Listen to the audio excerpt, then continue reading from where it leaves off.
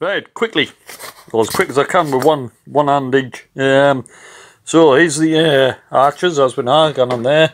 No bother. So these recesses here, where you put a screw through, because you've got to screw it onto the metal, right? So what I was going to do, because you'd have an unsightly screw there, is get the number plate, black plastic. You basically you push over the top so it hides the surface of the screw head. You still would have seen them, but not as bad as looking at a screw. So anyway, I've come up with an even better plan. So rather than carbon wrapping these now, ready to put them on, what I have found is when I put them up against the arch there, you can see all the arch is flat here. And obviously them recesses are flat as well. And because I'm not going to be following the arch like that, therefore not having any gap, I'm actually putting it higher. So it's basically, it's hard to show you there, but that's basically the flat bit there. But I'm going plus of that, I'm going above, yeah, onto this curved bit, which is obviously going to hide this rust and also not make the arches stick out as much, because they are quite wide. So by putting them up, it's going to bring it further in. But the problem is, in a nutshell, it's going to be flat at the bottom there, following the contour, but then it starts to go off the contour as it goes around the arch, like so. Now, no gap there, but then when you come down to here, there's a gap. Don't know if you can see it there. There, you can see it more there. There's a gap all the way through, so that would look pretty. Now what's causing that gap is the back of this, because that's flat there, yeah, you can't push in to follow the contour of the car. So what I'm going to have to do is cut this off, so then it goes flush up against the bodywork, yeah. Now then I would be left with a hole on this side, which you'd see. So that's why I can't carbon wrap it yet.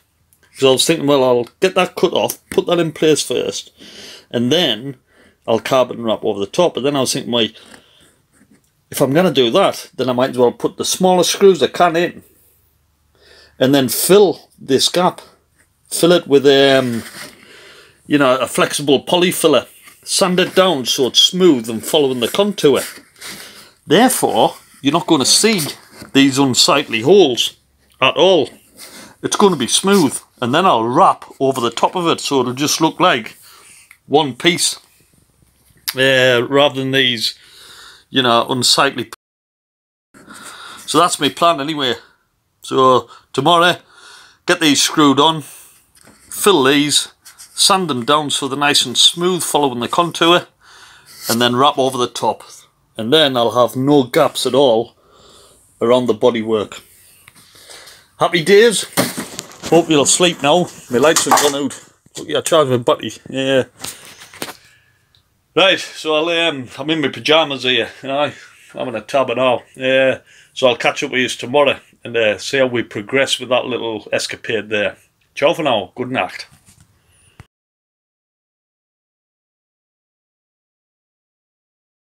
Hi guys, the boot quest continues. What have I done so far? I've rubbed that down, I've filled it, sanded it down so it's nice and smooth. Little hole there, but you'll not see that because remember this is getting carbon fibre wrapped.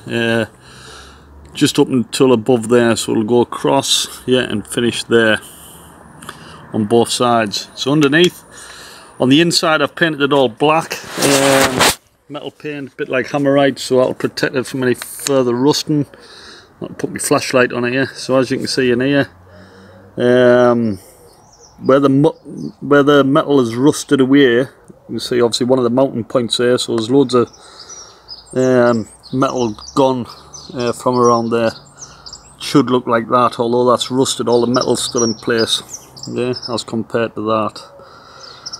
So what I intend to do is use my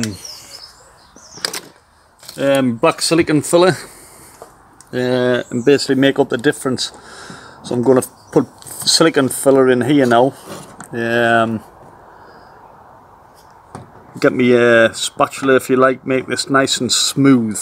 Once that's done, I can then wait till it's dry, and then again put some paint over the top and paint the metal here as well.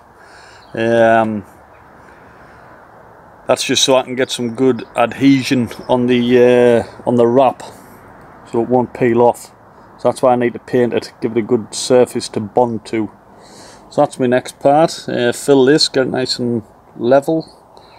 Wait for this to dry, and then I can put a coat of paint over the top, and then it's ready for carbon fibre wrap. Happy days. Have the remainder of a good Friday, if I don't catch you beforehand. Right, anyway, where am I at? Still here, Brandon. So I've filled it. I know it doesn't look the neatest of things. It's quite difficult when you're putting this much silicone on to make up a gap. I'll say it doesn't really matter. It's only to make a bond for the carbon wrap to go on. So it might not look pretty, but it's filled up the gap, which is what it's intended to do. So let this dry. It'll take a while now. Probably come back to it in a couple of hours, and then I'll do the painting, and then who knows, maybe this evening I may be able to get the wrap on. I don't want to do it when it's too wet, like I want to make sure it is nice and dry, so might be tomorrow. Anyway, all will be revealed tomorrow for the finished product. Yeah, ciao for now.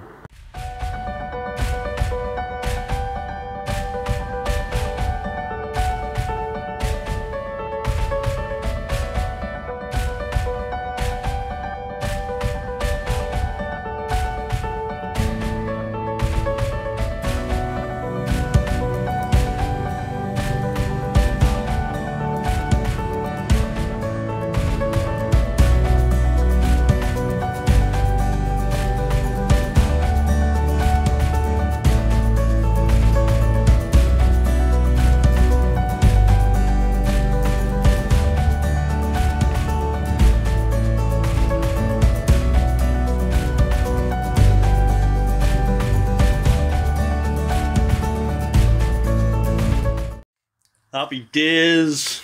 Lo and behold, I'm back again. There we go. Right, so I painted the top and underneath, which is happy days. It's just waiting to dry now. Yeah, probably wondering why I'm taking that much time and effort to do underneath. Well, it's gonna look a bit unsightly because you know, when it's shut like that, obviously that'll have the carbon stripe across. That's fine, but then when you're going to open it, you know, and it lifts up past eye level, you're going to see underneath there. And as I said before, it didn't look very good, like it was just rusted a bit, so couldn't just do the top bit, I had to do underneath as well. So that's why I'm taking the time and effort to try and sort this bit out. More for aesthetics, and that would put me off buying the car if I lifted that and saw all that rusted underneath. So that's why I'm doing it. Simple as, really. The only other option would be to buy a new tailgate. I ain't gonna go through that expense. Happy days. So as my mate Joey once said, never eat a Twix when it's raining. So there you go.